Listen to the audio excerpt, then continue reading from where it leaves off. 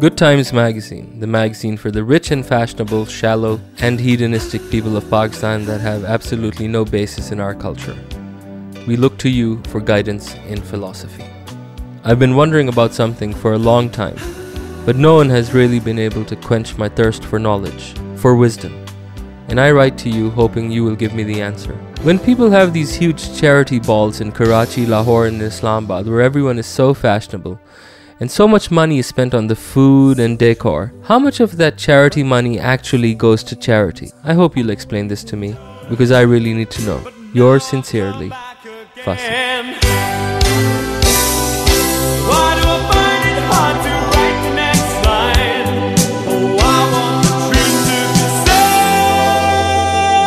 Hi Fuzzy, this is Good Times, the magazine for fashionable and rich people. Fuzzy, do you have any idea how much it costs to raise one of these balls?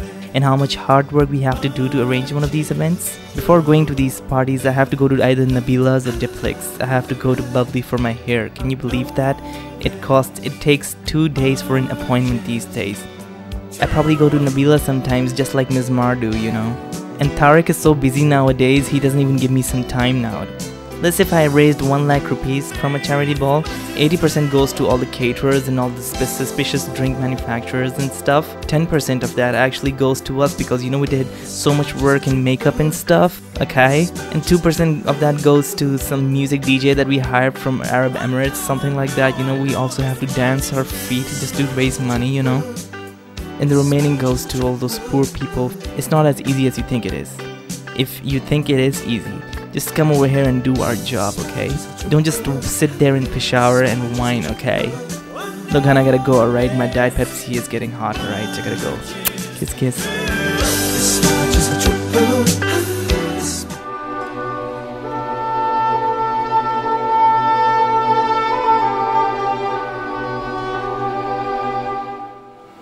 Welcome back to another 15-second intellectual film of the week, which is on hiatus for a small time.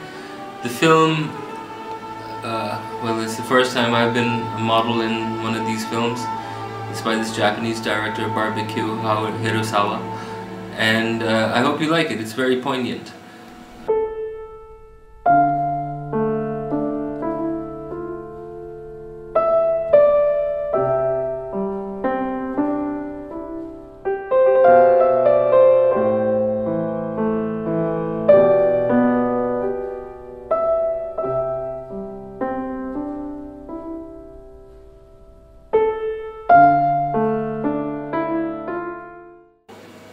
That was a magnificent film.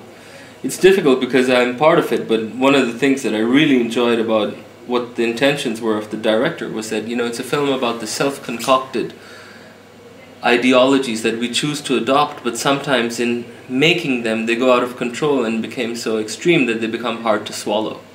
And ultimately, this film is basically about extremism and how, once cooked, becomes hard to digest. Pop psychology. On the second Jazz IM Awards, Atif met Gohar of Jal. It was a heartwarming moment for most because they hugged each other, but actually if we looked at the rules of psychoanalysis, we discover that Atif Aslam had very hostile intentions that he just couldn't fulfill because of the number of witnesses out there. Notice how he points the award. It is pointed towards the stomach and back of Gohar, hoping that it will break through the skin, ultimately puncture the lungs, decompress it, and collapse on his heart.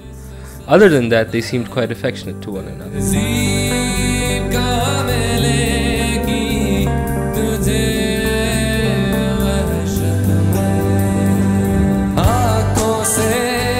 Intellectual property rights have been very low on the radar in Pakistan. And there was one incident last year that put it right up there on the top of everyone's radar screens. The acrimony that was found between Atif Aslam and Gohar fueled a lot of speculation, but both have since actually emerged to be formidable entities in their own right. We have a chance and we're talking to the vocal powerhouse that is Atif Aslam. The only singer who watches on the Fringe, by the way. So, we're here with Atif Aslam. Yes, and he's just played a show and it's something like 2:30 at night. And we're outside Pizza Hut and we're here to talk about him. And Atif is the only person who's ever really watched the show, which means you've got a lot of free time on your hands, basically. Yes, I have. Yeah, right. Because nobody watches the show. But just to start off, are you tired about questions about Jal and you and how it all started off? I'm sick and tired. You're sick and tired Yes. of it? Alright. So, we're just gonna touch on that Go ahead, briefly. no problem. Yeah. I don't mind. Okay, I mean, are you working on your second album? Not yet. I believe I'm just doing the concerts and everything. Okay. And now I'm planning to do the international tours. Alright. And after 8 or 9 months, I'll definitely start working. So do you realize that at some level, everyone is waiting for both the second albums? That's going to be a judgment of creativity on both parts. No doubt about it.